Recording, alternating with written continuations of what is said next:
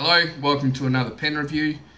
This time it's not a fountain pen, it's actually a rollerball pen. It's this one here. It's a Piper by Franklin-Christoph. I'm not sure if they actually released these pens officially. I believe they were demo versions that they did for a trial run. They're made out of acrylic blue setup. It's quite gorgeous. I'll show you in the writing sample what that's like. But the finial is just a piece of shiny metal. On the other end it's just the blue acrylic. You've got a little cap here which does nothing.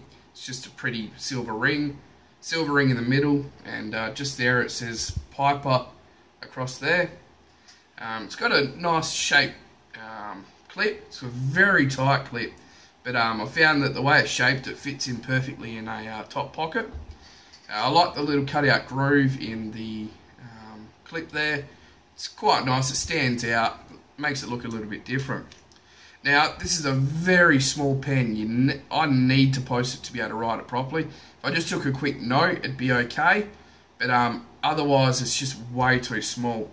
But it posts quite securely, and then it turns it into a really nice sized pen.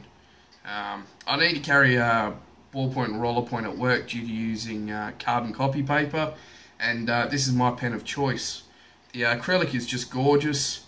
The refills are quite a standard refill. It's just typical, I think Pilot Space Saver, I think they're called. Or this is the Piper brand itself. It just fits in. In this end you have a spring. You just push the spring in. If you can find the hole.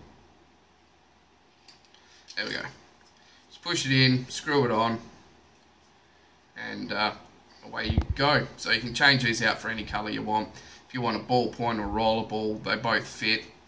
But yeah, so it's not too bad of a pen. The dimensions for this pen are capped, it's 120mm. Uncapped, it's 116. Posted, it becomes a fairly decent 145mm, which is quite nice. The grip section has a little bump here to stop your fingers from falling too far forward, but the thinnest point of the grip section is 9mm, with the barrel going up to 12mm. The weight with the pen cap attached is 22 grams, and the weight without is 15.2 grams. I'll show you in the I'll show you up close what this acrylic looks like, but it's quite gorgeous. It's a nice deep blue with sort of shiny bits in it. I believe they still have these on the Franklin-Cristorph website, and that they were done as a trial maybe. It wasn't too bad of a price. I just added it on, and I spent just enough money to get free shipping, so it was almost a free pen for me. But I love this pen as a ballpoint rollerball. And yeah, alright, I'll show up close in a sec. Alright, so here's the Piper by Franklin-Christoph.